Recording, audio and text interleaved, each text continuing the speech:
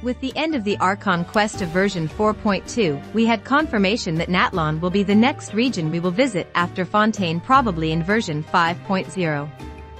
But Novelette has been able to tell us very little about this.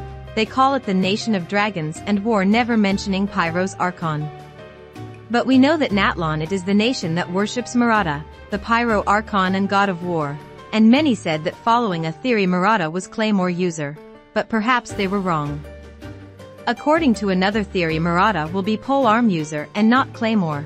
Plus he will have abilities thanks to which he will be able to move across the terrain. As with the other regions, Natlan will also have references to the real world. In fact, it will have a theme similar to the elements of the South American tribes.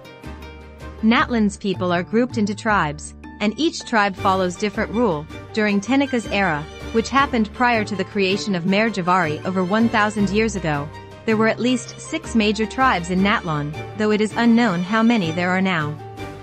How do you expect Archon Pyro? Let me know in the comments.